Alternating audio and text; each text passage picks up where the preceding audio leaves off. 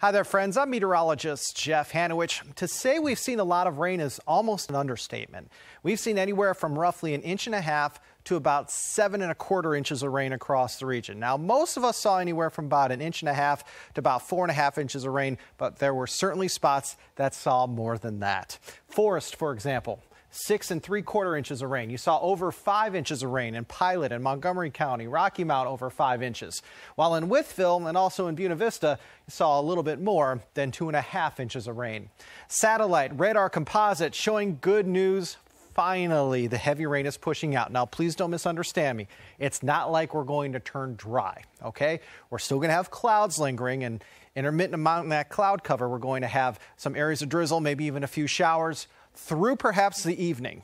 Then as we head, say, beyond midnight, clouds decrease, any drizzle goes away, high pressure builds in, and we are going to see more sunshine, a lot more sunshine as we head into Friday. Friday starts out with temperatures in the low to mid 50s, highs in the upper 60s. We're just as warm Friday as we have been of late, but there's one humongous difference on Friday. We're not going to be nearly as humid.